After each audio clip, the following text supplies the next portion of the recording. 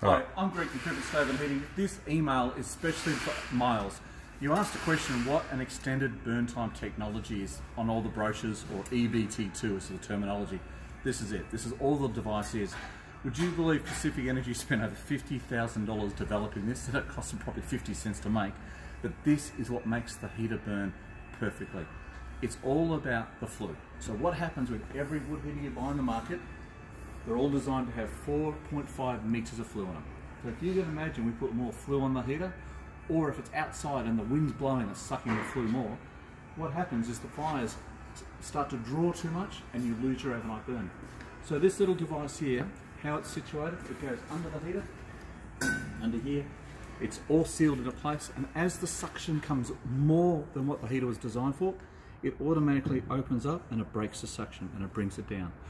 This works naturally. There's no devices, no controls you need to do. It's all based on the velocity of the flue. So if you have a home with a two-story home, or more importantly in a really, really windy area, you want to find one of the Pacific Energy heaters with this technology. It's going to make your heater burn perfectly no matter how it's installed.